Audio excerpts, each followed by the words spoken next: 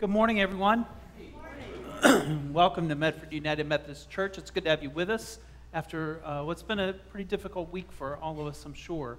And it's a pleasure to welcome you here this morning. My hope is, as we go through this morning, that we might find comfort and protection in God's presence here. I want to say thank you, first of all, to everybody who supported us as we were on the mission trip. Really grateful to this congregation for giving both the youth and the adults the opportunity to go to Roanoke and serve. We just got back a couple days ago, and so I'm still recovering a little bit from that. So if I don't make a lot of sense, that's the reason why. But I want to thank you all for just your tremendous support and for your prayers. We had a great trip, and you'll hear more about that as the time goes on. I want to thank especially our adult leaders who journeyed with us there. That was quite a commitment, quite a sacrifice that people have made. A couple of announcements here as we get started. First of all, I want to say a word to our visitors. If you're visiting with us today, thank you so much for being here today. I hope that each one of you will take a minute. There's a red attendance pad that's on the inside of the pew that you'll pass it down. It's one of the ways that we get to know one another's names, and so if you are visiting today, if you'd be willing to share with us your name and address information, that would be a great thing. There's a little space for that at the bottom of the page, and we'd appreciate that. I want to lift up a couple of opportunities to serve today. And the first one is that next Sunday, we're going to start our process of getting ready for Vacation Bible School. Vacation Bible School is a really big thing for us here at this church. And we're going to start to decorate the whole church beginning next Sunday after this service, after the 10:30 service. So if you'd like to be part of that, just make a plan to stick around next Sunday, July 17th, after 10:30. We'll get started with that. We have some other opportunities to serve that include the Interfaith Hospitality Network. We're going to need a lot of help with that, and especially during these summer months, it's hard to get volunteers. So if there's any way that you can help, you can find all the different positions that are available. They're right to the left of the door as you go out, and you can find out different ways that you can be in service. We also have Feed My Sheep ministry that's coming up soon, so you can check out those opportunities. You'll find them in the bulletin. And then I want to lift up an opportunity for all of you to celebrate with Kathleen and I. In this congregation, we have a tradition of celebrating the appointment or reappointment of our pastors each year, which I appreciate because I like cake, and there's always cake involved. And so we invite you to come and join us up in the fellowship hall for some cake after worship today. I think those are all the announcements that I have for right now. Kathleen? And there's gluten-free. There is. There's gluten-free cake for Kathleen. And for anyone else that needs gluten-free. Yeah, absolutely. Good morning. We invite you to stand as you're able and join in the call to worship.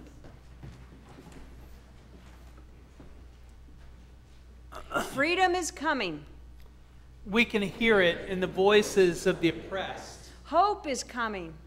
We can see it in the eyes of all those who despair. God is here. We count on God's presence with us to guide us, heal, and uplift our spirits. Amen.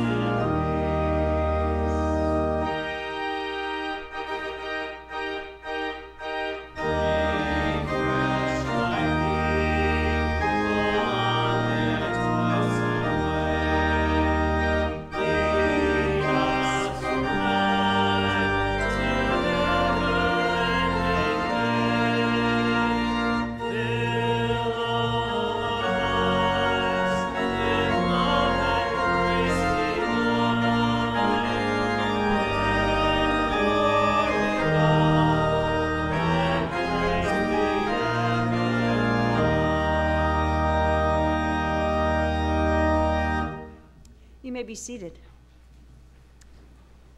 And I invite you to join me in our opening prayer. Lord God Almighty, you have made all the peoples of the earth for your glory, to serve you in freedom and in peace. Give to the people of our country a zeal for justice and the strength of forbearance, that we may use our liberty in accordance with your gracious will. Through Jesus Christ our Lord, who lives and reigns with you and the Holy Spirit, one God, forever and ever. Amen.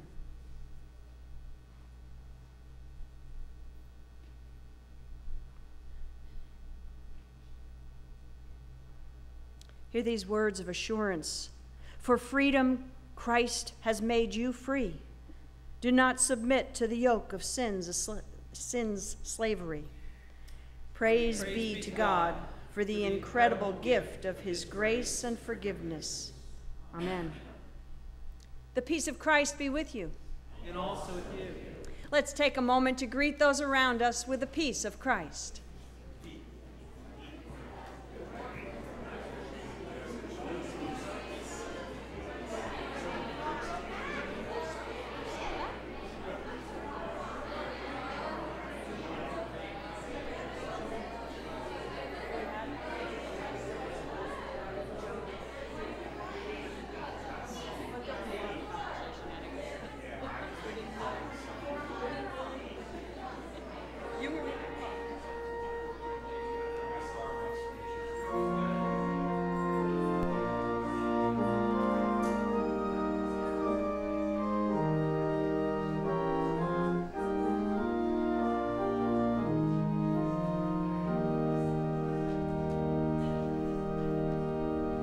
I'd like to invite our children to come forward for some time together.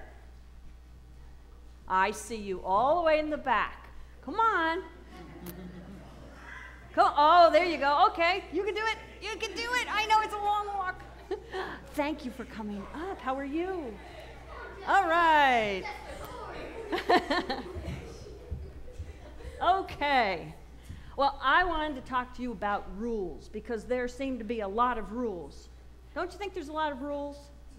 Too many rules, right? Yeah. So if you play any sports, do you have rules in sports? Yes. Yes? Tackling. Oh, okay, no tackling. We don't want to tackle. No, that's not a good thing. And when you're in school, are there rules? And at home, are there rules? You know, there's just rules all the time. Why do you think we have rules? To keep us safe. To keep us safe. Very good. Exactly. It keeps us safe, and it helps us also to work together. Because if we didn't have rules, then we'd all do whatever we wanted, and we'd never get along. We might never get along. We'd just always be in it for ourselves and not caring about one another. I read something this week that said that one of the things that scientists have discovered about human beings is that since the beginning of there being human beings like us, those people, for some reason, have always known they needed to get along with each other.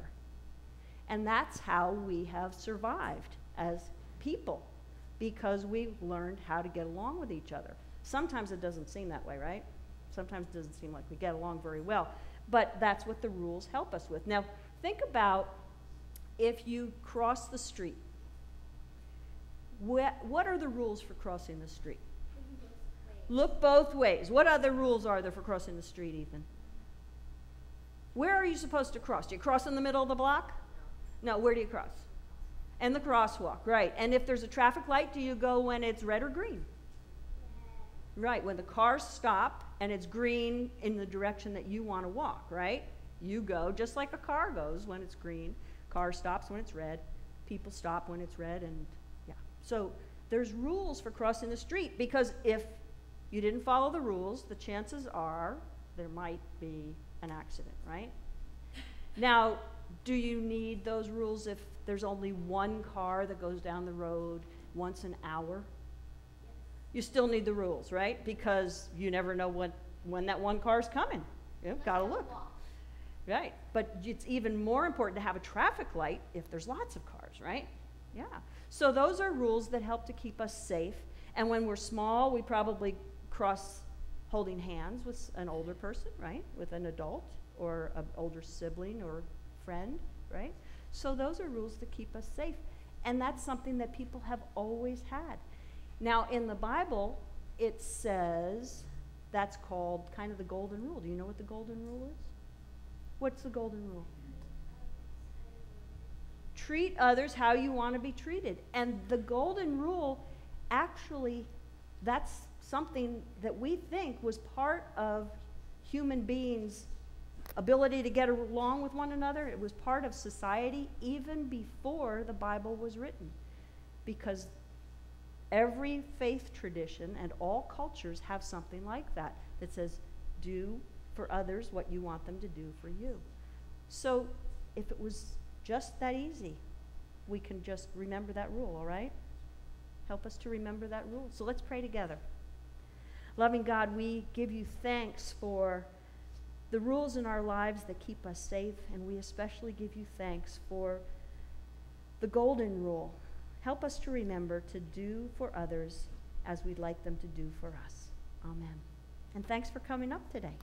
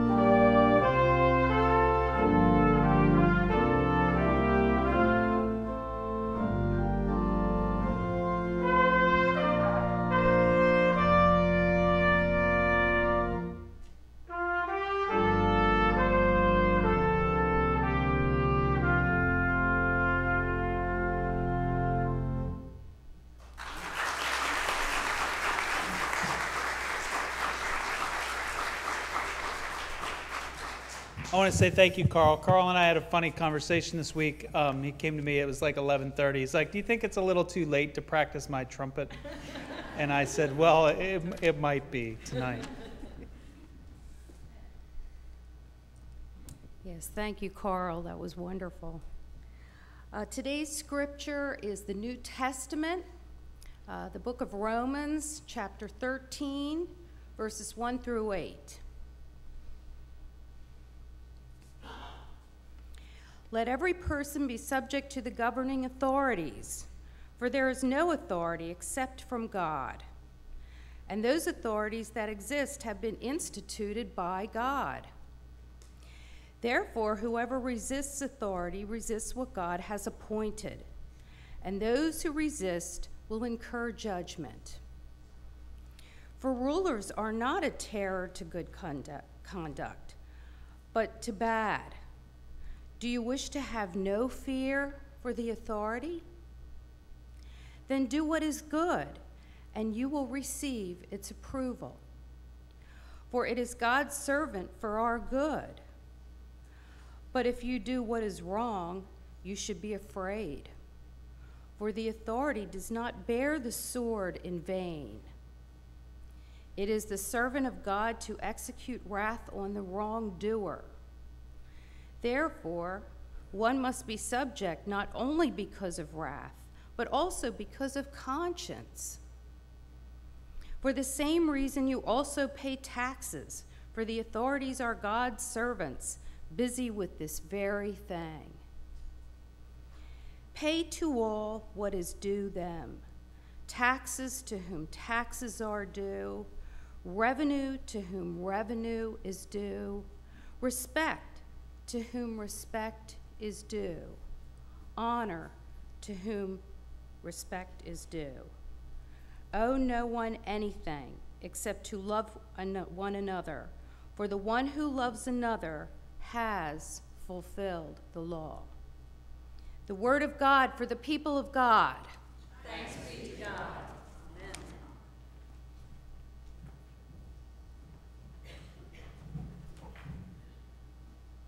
Thank you, Bonnie.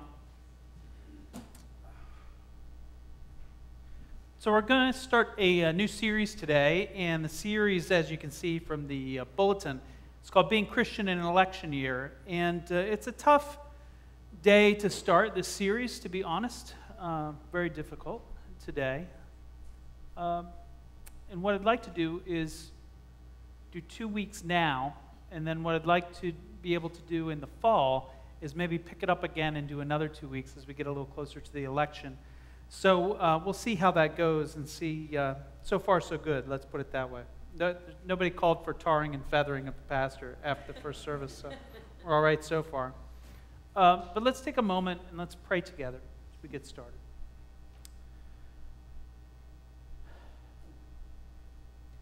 God, we are grateful for your power at work in our lives. And we trust that your grace is at work even in a week like this. Lord, we pray for the nation. We pray for each of us as individuals, that together we might walk in the way that you are teaching us. Lord, we pray for our faith to be made real and true in the world around us. And Lord, we pray that these words that I speak here this morning might be your words to your people. Speak, Lord, for your servants are listening. In Jesus' name, amen.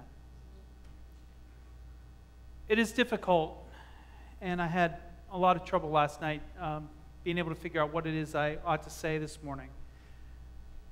When I'm away, whether I'm on a mission trip or I'm on vacation, usually that's an opportunity for me to take a little break from the news.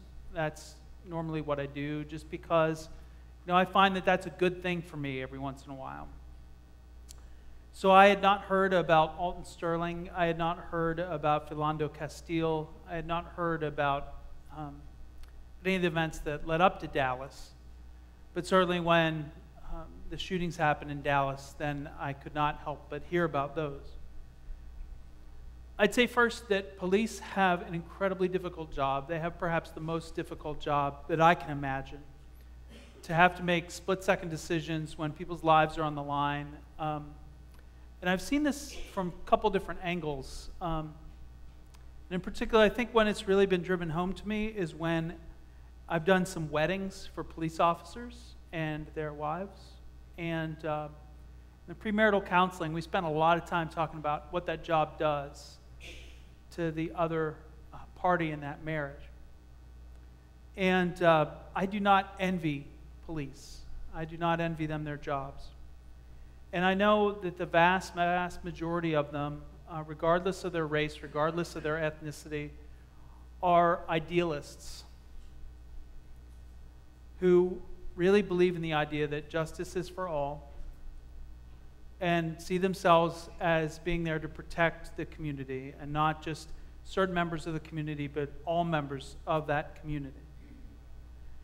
And in fact, that's exactly what the police were there to do during the rally and the march that was taking place in Dallas. They were there to protect the protesters, protecting their right to be heard, even when they were protesting, in fact, against the police.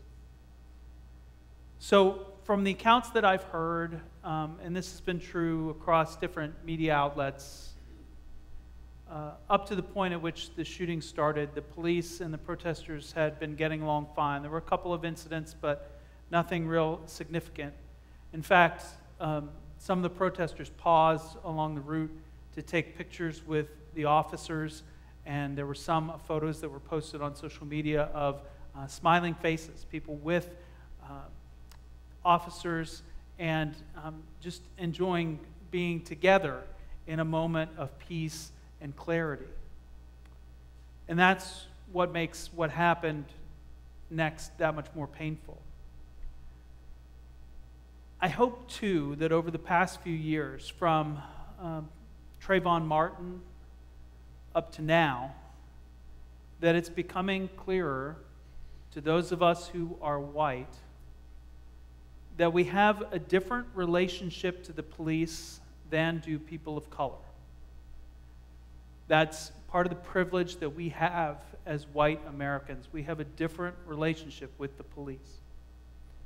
And if you have not yet begun to reflect on this in the wake of these shootings, in the wake of this violence, then I encourage you to start thinking about it. Start today. For any of us to say, you know what, this doesn't affect me, I'm colorblind, I don't see race, I don't believe it. I think it's a cheap way for us to say, I'm done working on this problem within myself. But all of us work out of some assumptions about people. This is how we're wired, and there's no getting away from it. So we need to keep examining, we need to keep discussing, we need to keep dismantling these assumptions within ourselves if there is to be any real change. So now that I'm back, Kathleen and I have started to exchange some information about having some times of conversation around these issues, and we'll try to put those together and figure out a plan for that. And I hope that you will come with us and participate in some of those conversations. And I also want to say this, and just to say this once and to leave it there. A society that's armed to the teeth is not safer. It's just more on edge all the time. Our fear is a wonderful thing for companies that make guns and ammunition, but I'm not sure it's so good for the rest of us. I wanted to do a series about being Christian in an election year because I feel very strongly that we've lost sight of something. We've lost sight of this fact, and I think the events of this week drive this home. We've lost sight of the fact that there is but one nation. One nation. When we pledge allegiance to the flag, right, we talk about one nation. Not two nations, not a red nation and a blue nation. We talk about one nation. And we've lost sight of this. What affects the black community affects me. What affects immigrants, it affects me.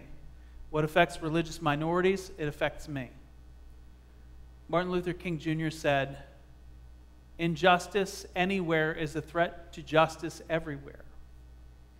You can't look at one thing and conclude that it's not part of this whole. It's my hope that we can come to realize and see how it is that all of these issues are connected and why they all matter. Because they're not someone else's concerns. They're not someone else's problems, they are our problems. Because there is only one nation. So I want to begin the series with this really basic, kind of foundational question that I want us to give some consideration to. And there are a lot of ways to look at this. And it's hard in 15 minutes, 20 minutes to break this down. Because there's so much in the Scripture, I think, that speaks to it. But as Christians, what is our relationship to the state? What should our relationship be? That's kind of the basic question. And what we read today is a really important text in those conversations, has been for centuries. This passage from Romans. It is one of the texts that I find to be among the most difficult in the Bible. It's one of the hardest ones for me to swallow. Let every person be subject to the governing authorities, for there is no authority except from God. And those authorities that exist have been instituted by God. Therefore, whoever resists authority resists whom God has appointed. Think about that next time you complain about the president.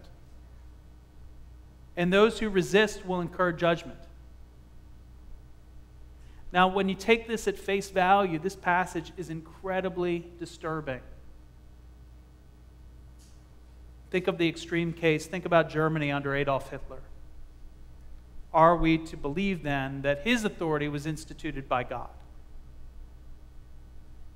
I really can't believe that. I hope that you can't believe it either. And in fact, when you read through the Bible, you find that the Bible is arguing with itself on this point. Because as you read through, especially the Hebrew scriptures that describe the reigns of the kings, what you find is that many of the kings of Israel are described as apostate and completely ungodly. So if you were to go to the writers of the Bible and say, was this person's reign instituted by God? I think they would say, yeah, I don't think so. Because the way it's written, it reads, that's their impression. Now, if you took this passage literally, what would it say? Would we have celebrated Independence Day? Would have been impossible, right? We'd still all be subjects of the Queen, right? We'd be speaking about Her Majesty and singing God Save the Queen instead of My Country 'Tis of Thee. We would never consider a peaceful protest for the redress of grievances. What was happening in Dallas would be totally off the table. You might even question whether we ought to consider voting at all. If all the authorities that have been there have been instituted by God, then what's the point? Aren't we, by voting and trying to change outcomes, resisting God's will? Why should we bother? Now, fortunately, there are other passages in the Bible that also make a different argument. So, for example, in Acts 5, you have the disciples refusing to obey an order to stop preaching, and they say, we must obey God rather than any human authority. Remembering that the religious authorities and the secular authorities in Jerusalem were one and the same. You even find Jesus doing this. Kathleen reminded me of this during the first service. You know, when Jesus heals people on the Sabbath, is he not a lawbreaker?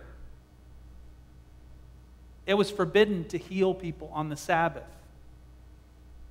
You could say he's resisting an authority that had been instituted by God. Now, fortunately, he's God, so he can do whatever he wants. But in that context, he was breaking the rules. Jesus, for his part, he talks about these acts of resistance. And there's one that you might recognize in the Sermon on the Mount from Matthew chapter 5. Jesus said, if someone forces you to go 1 mile, go the 2nd mile with them as well. And so what this is a reference to is the Roman army, when it passed through your town, they could conscript you for short-term service. They could say to you, carry my bag. And so you would have to go and you would have to carry their gear for 1 mile. That was the limit. But Jesus says, well, If they want to force you to carry their bag for a mile, you know what? Tell them you'll do it for 2. In other words, show them the injustice of what they're doing by taking it even farther than what they're asking.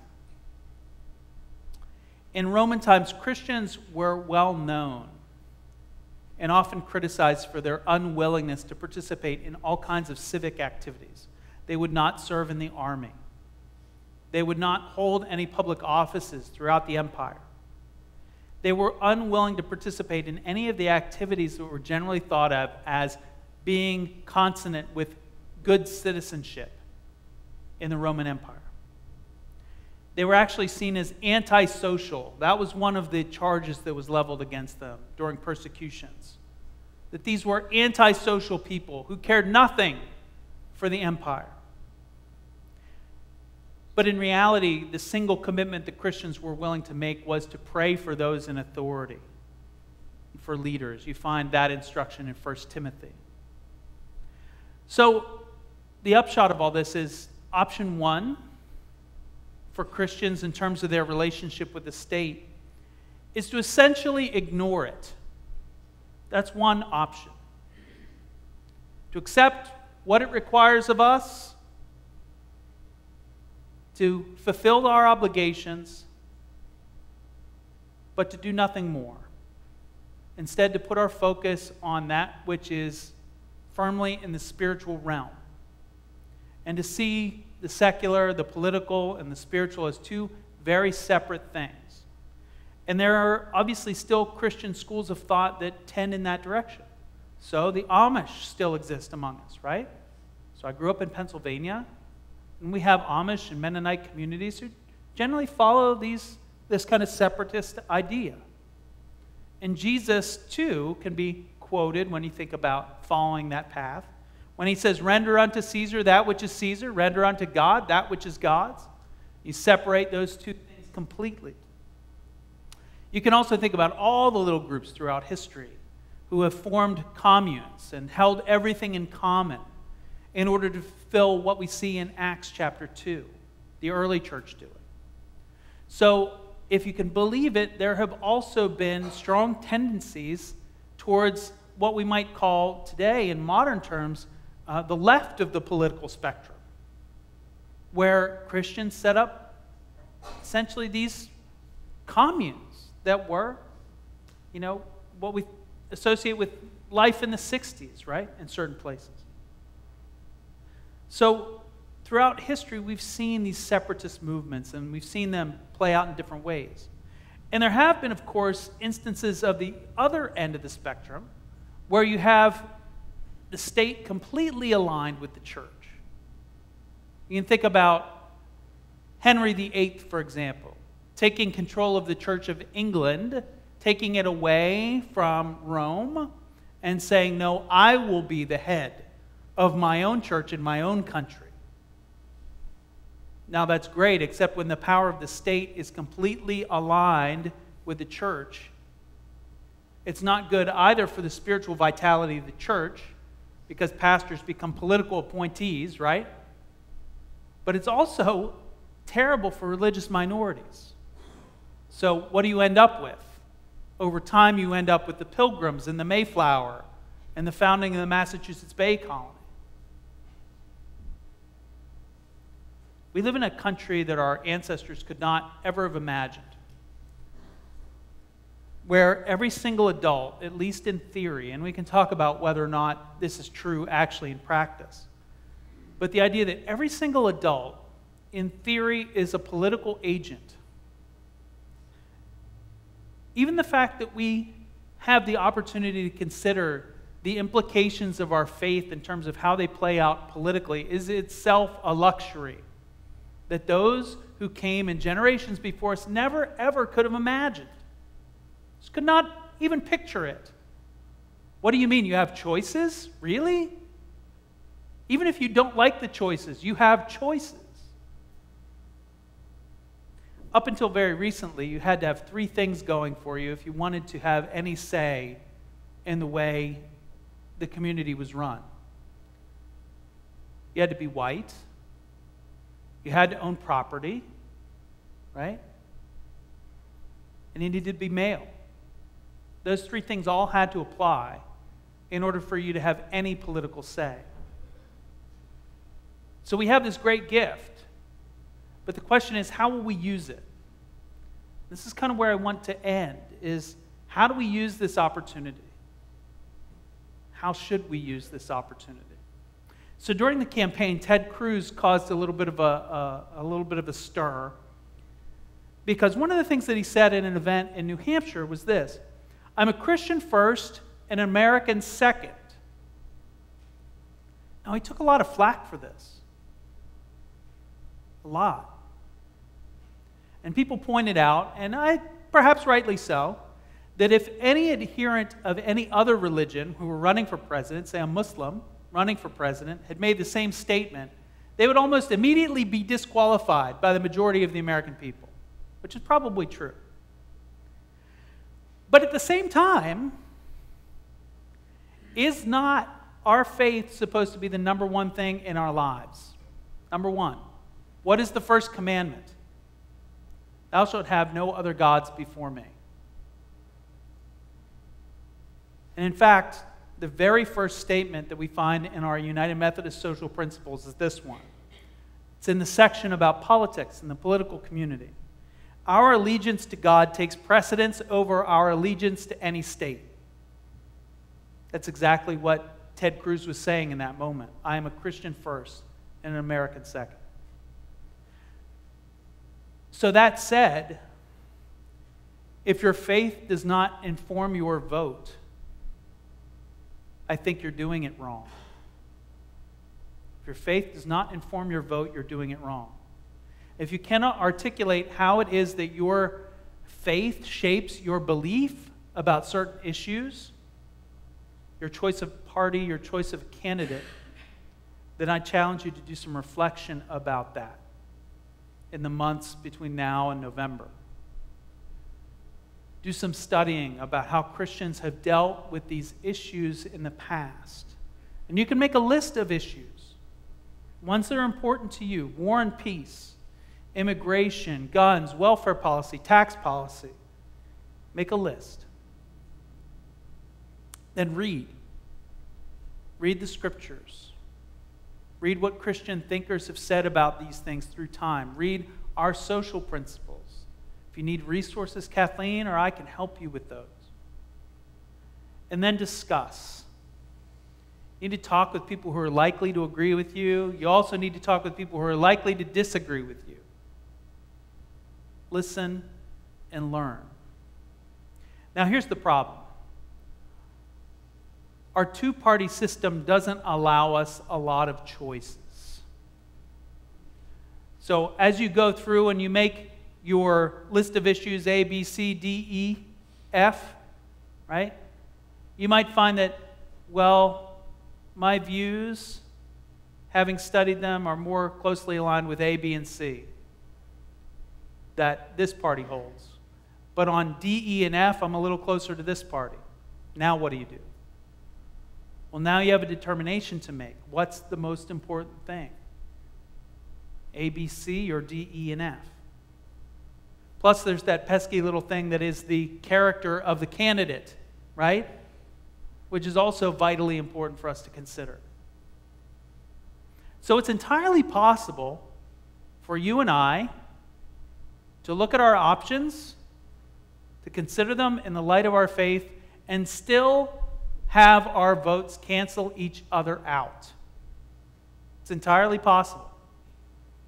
Even though we've both done the studying, even though we've both followed our Christian conscience, it's entirely possible that my vote will cancel yours out.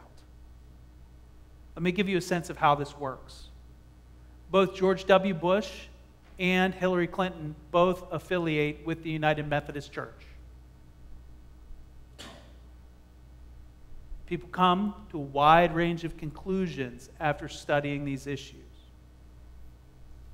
So to be guided by faith does not always mean that we'll have exactly the same outcome. And that's okay. But what's not okay is for us to pretend that our faith and our vote have nothing to do with each other. That's not okay. What's not okay is for us to put our party identity or even our national identity above our identity as a follower of Jesus Christ. That's not okay. So this is the beginning of how to be a Christian in an election year. Amen?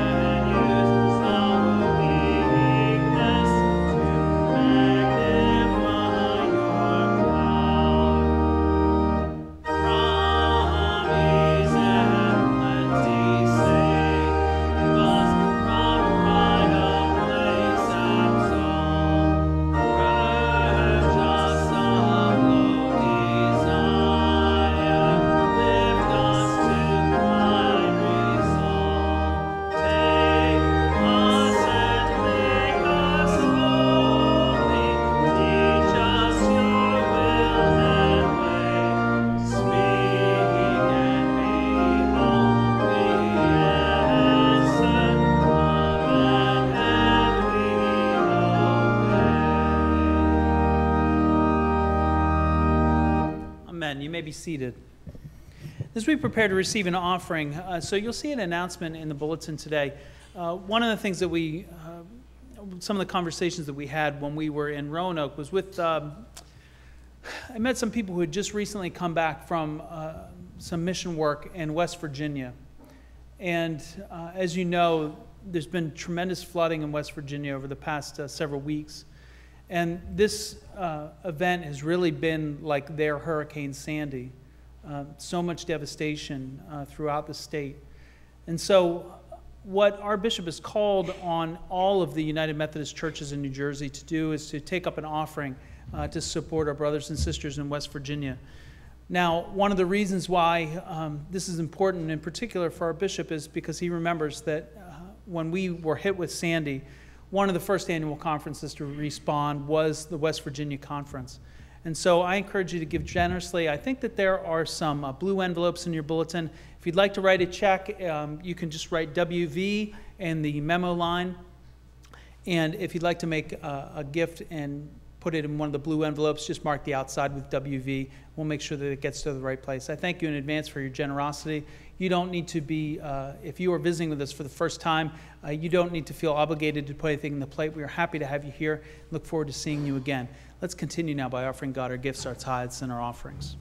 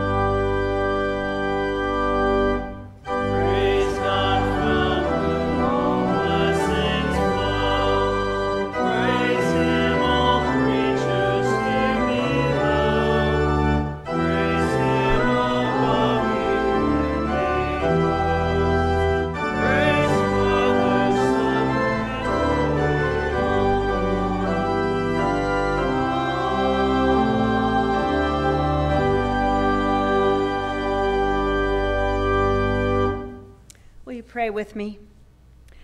Loving God, we present now what we have brought to you, things that are both visible and invisible.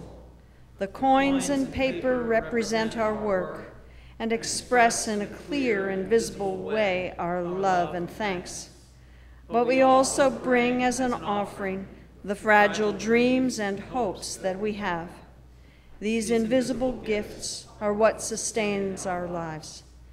Receive all that we have brought in love, O God. Amen. You may be seated.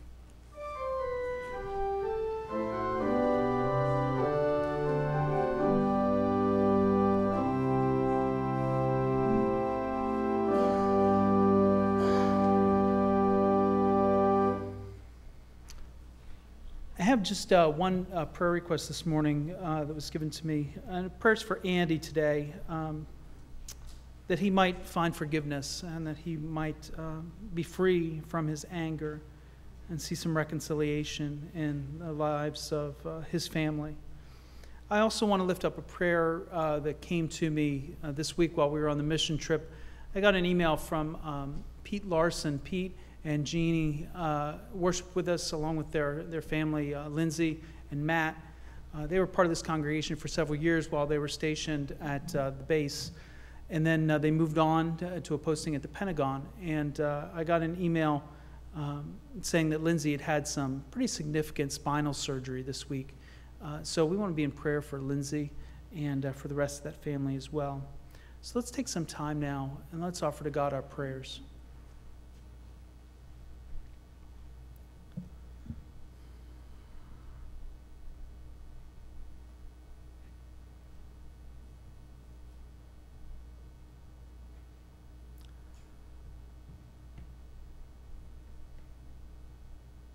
God, we come before you having been through a week that has been incredibly difficult for the nation. Our hearts go out to those families who lost loved ones, whether in Dallas or in Minnesota or in Louisiana.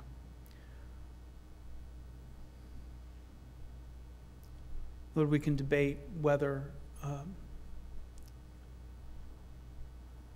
or not deaths are justified or justifiable. But for those families that have lost someone that they love, it really doesn't matter. We pray for those families. We pray for police throughout the nation. We may go to work today feeling particularly heightened and aware and perhaps a little anxious. Lord, we pray too for minority communities that may be feeling some of those same things just from the other side. Lord, we do pray for reconciliation between people. We pray that the nation might continue to work on its history and its legacy of race. We've come a long way, and we still have much longer to go. And we know that these conversations and this work has to be renewed in every generation. That it's not to be taken for granted. So we pray for an end to violence. We pray that together we might embrace paths of peace.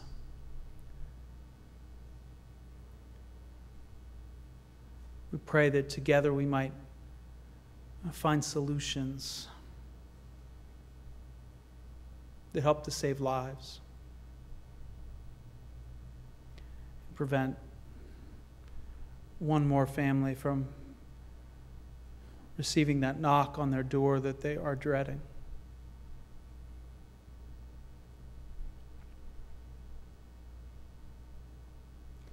Lord, we pray today for our political process, that as the party conventions take place, that we might come to an understanding of how we need each other.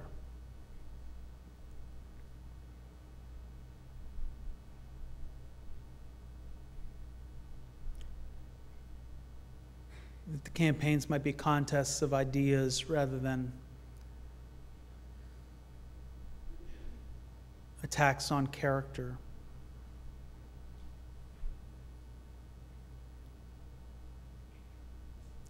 Lord, we pray for your wisdom.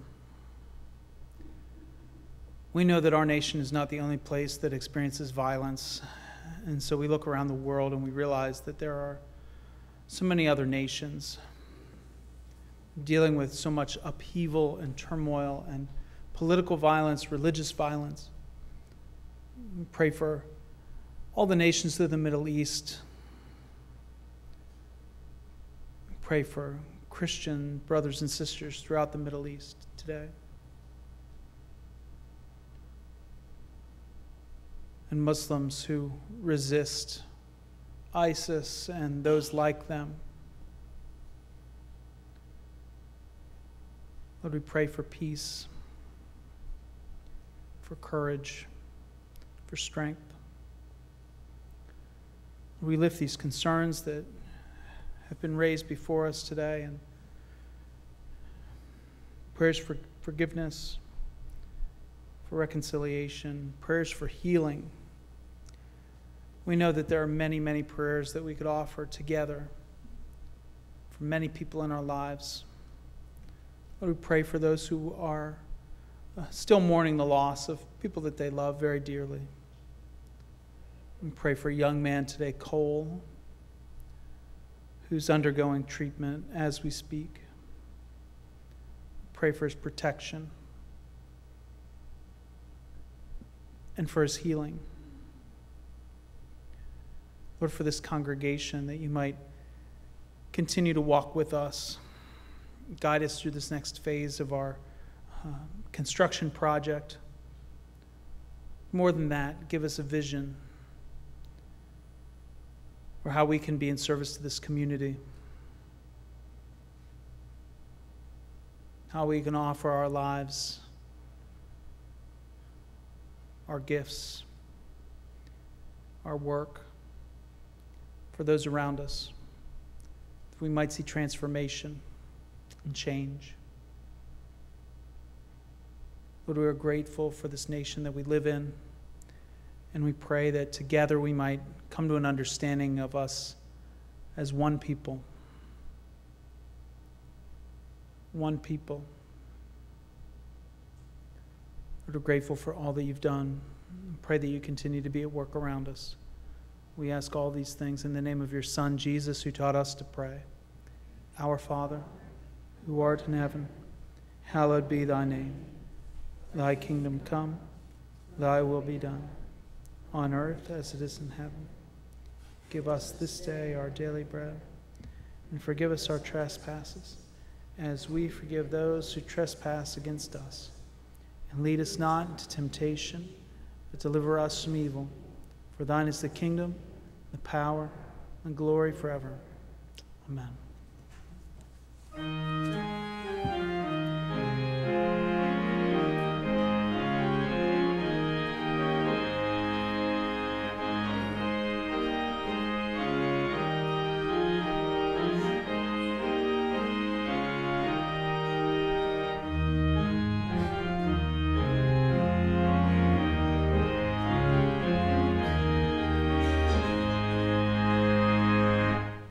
Hail to the Lord's Son.